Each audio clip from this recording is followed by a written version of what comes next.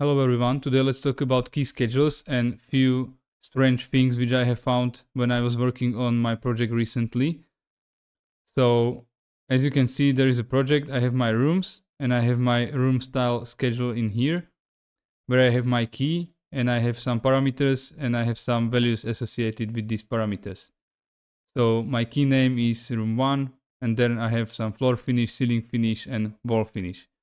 So if I go in my project and I select the room and I choose my room style to be my room 1, which is the first key in my key schedule, you can see that the ceiling finish, wall finish and floor finish is being driven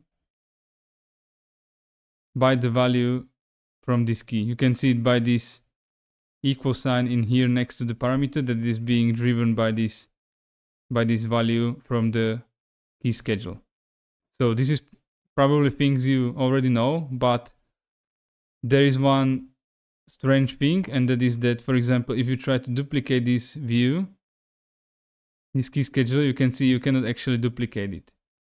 The next, for me, strange behavior is that you cannot actually create a new key schedule with the same keys and with the same parameters inside of it.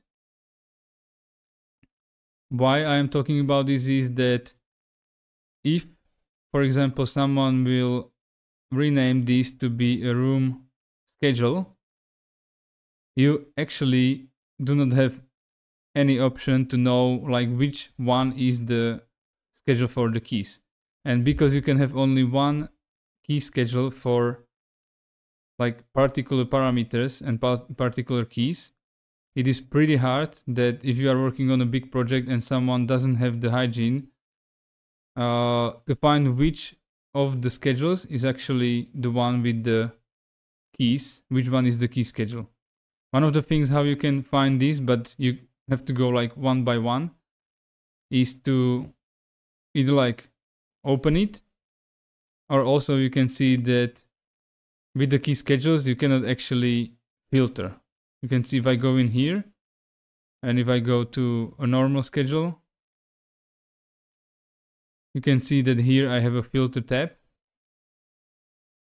but inside of my key schedule, if I do the same, you can see that there is no filter tab in here. And that is also one limitation for me, because like if you have many keys, I would like to be able to filter it, but you cannot actually.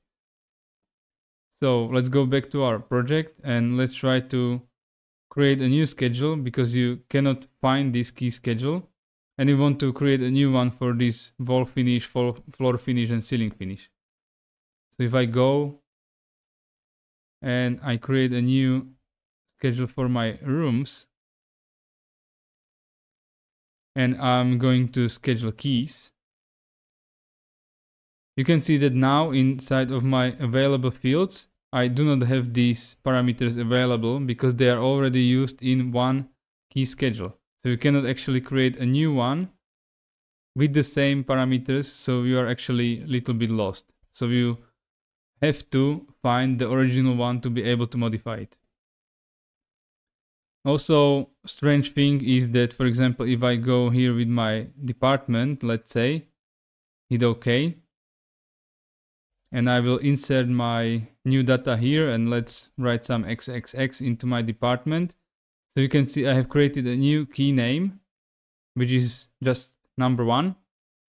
And the parameter name here is the same, the room style, as the one in the original one. You can see here room style as well. So the parameter name is the same. So I should be able to see it here in my room style. You can see I have my values from the first key schedule. So from here, room 1, room 2. Parameter name is room style. So here in my project, in my room, I have my room style and I have my room 1, room 2.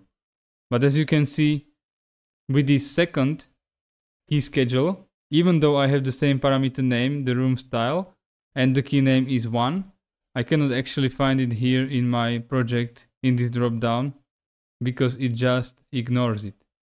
So you can only use the first created key schedule to control the keys and the values from the parameter for the key schedules. If I would go now and create a new one, let's go with my rooms schedule keys, and I would go with the different key names. So for example here the room style 2. Still you can see I cannot use the fields which I have already used inside of some key schedule, but let's go with the commands in here. And let's create a new one, and let's call this a 10, and the comments will be xxx.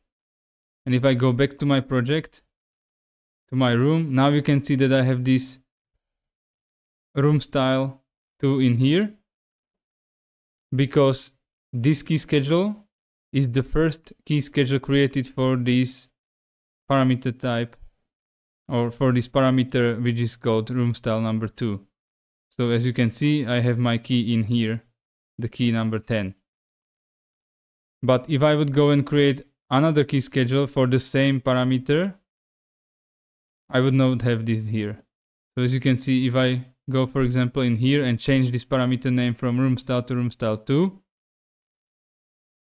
and go back into my project,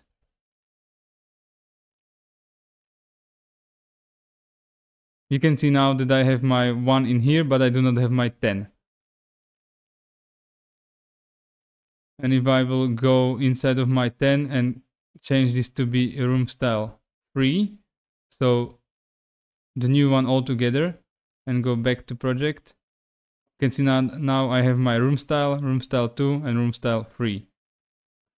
So why is this all important? Is because if someone creates a key schedule inside of your project, you have to name it accordingly, and like the best thing to do for me would be to have like a proper area for only the key schedules. So like here you can see the typical schedule, the working schedule.